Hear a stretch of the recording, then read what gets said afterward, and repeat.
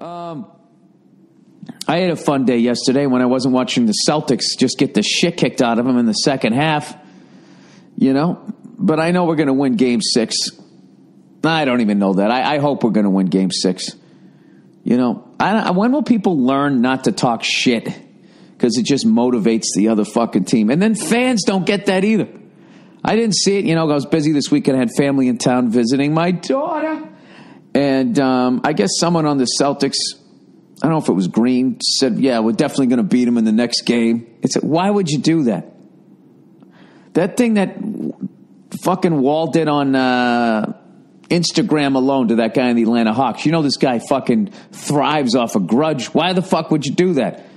So that the Wizard fans, come on in, he's on down. Right? They just saw the results of shit talk. Right? And I'm watching the Celtics walk off the court after a loss, and you see two fucking goddamn, you know, cotton candy eating fatties. Not even fat, but just dad bods. Just clapping, going, hey, great job. Like yelling at the Celtics as they're going off the court. It's like, you fucking moron. Why would you do that? You don't say anything. You cheer politely, you let them walk by, and then that's it. And you let doubt slip into their fucking head. You don't fucking yell at a professional athlete. You think they're going to implode? This isn't a field goal kicker. Somebody's got the balls to go down the fucking lane, right? All that's going to do is motivate them. You guys never learn that shit? Fucking morons. And I'm talking to Celtics fans, too, because they also do it. You know? I hate those people, like, right after they win a game, they just got to fucking talk all this shit. You know? Celtics getting that ass slapped. All that shit. It's like, dude, it's 2-2. And then they're going to disappear into the abyss if we win another 2. That fucking happens every time. So we'll see. I want to say that the Celtics will win the next game. And then I think we lose in Washington. And then it just becomes like, what team is going to win on the road? Or is the home team going to hold serve? What am I fucking doing, the NBA thing here? I got to be honest with you. As much as I've really come back to the NBA and I enjoyed it, when I'm watching an NBA game, when there's an NHL game and I flip over to it, it's not even close, the level of fucking excitement. It's people jogging up the court versus people like skating around doing like 20, 30 miles an hour, slamming into each other. Basketball people, they're all about, oh, but there's no scoring. Which I understand. It's one of my big complaints about when you watch soccer other than the fucking flopping, which, by the way, Jesus Christ, did you guys see what's his face doing his salmon up the river? What's that guy's name? Beal or whatever on DC? You just see all the fucking memes about that guy? That was one of the worst. If he just dove, that would have been fine. But the way he threw his head back, good Lord. Fucking Quiet Riot ought to have him as a front man. He'd fucking sell every goddamn song without a doubt. But I got to admit, hockey's just where it's at. And I also have to apologize to the Ottawa Senators. I was watching that fucking game the other day, and who was it? The Rangers was what was the score? Were they up 4-3? Is that what it was?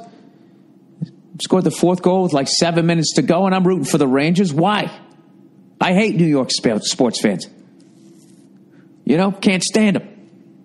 But Ottawa beat my Bruins, so I'm like, fuck it. And I always got like a soft spot for the Rangers because I rooted for them in '94 to win the cup, and that's one of the great runs I ever saw in sports. So I'm rooting for them, right? Plus, I got a couple of friends that are big Ranger fans. So it's 4-3. Gets down to like a minute and change left, and I'm thinking, and I got family coming over, right? I got to go downstairs. I got to fire up the flat top. Going to make some burgers with a little bit of hash browns. I don't do French fries. I go hash browns. I go hash browns on a flat top grill. I don't like French fries. French fries past a certain fucking age. You can't do it. They just take you down to the mat. It's not the burgers. It's the fries. It's not the pizza. It's the soda. Or maybe it's the combination of the two. That's probably what it really is. When you have both of them, it's just like, it's fucking over, right? So, minute and change. I feel like I'm fine. I go downstairs, brothers over here, couple of Bud Hards, right? I come back in the fucking house, and he's like, Ottawa won. I go, what do you mean they fucking won? How did they win? Tied it up with like no time left, and then they gave me the old right there, Fred, in overtime. Anyways, my apologies to the Ottawa Senators. I just did not believe in them. Evidently, they're for real. And I think they're going to take this series. See what I just did there? It made it sound like I was saying something positive about Ottawa. But any real sports fans knows what I'm doing right now. I'm trying to put a hex on them. The old Ronnie Hextall. No, I'm fucking with you. I keep forgetting the Rangers are like a wild card. I don't know. The fucking Anderson dude. That guy, he's the guy. Everybody keeps talking about the dude with the busted foot skating around there. Carlson, whatever the hell his name is. Once the Russians came in and all the East and the Finnish people, I haven't been able to remember anybody's fucking name.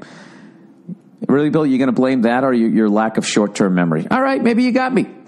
Maybe that's what it is. All right, let me type in my password here. Let's see.